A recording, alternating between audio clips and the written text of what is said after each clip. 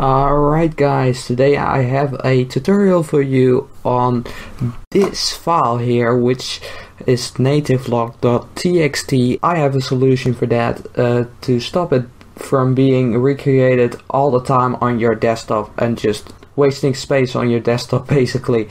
So what the problem is that this shortcut created by the installer of Minecraft is not right. So what we are going to do is we are going to delete the Minecraft shortcut you have on your desktop, and then we are going to create a new one.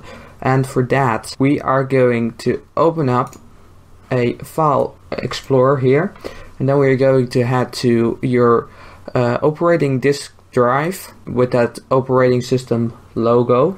Usually it's C. If you have more than one program files, then you want to head to program files x86, and if you only have one, then you want to head to program files. In my case, I have a 64-bit system, so I'm going to head to x86, and then I want to click the Minecraft folder, and here you go, Minecraft launcher, and here is your Nativelog.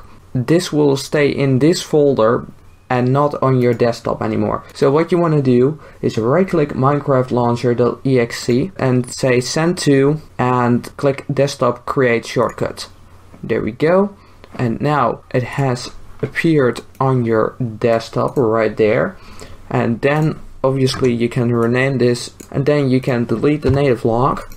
As you can see, when I open it up, it will work perfectly. See, I have my Minecraft launcher open and there's no Nativelog at all on my desktop. Everything works, Minecraft works, so now you have successfully got rid of Nativelog.txt on your desktop. Pretty easy. And yeah, I hope you enjoyed. If this was helpful, please smack that like button and subscribe for more tutorials if you want. This has been Josiah56 and I'm out. See you next time.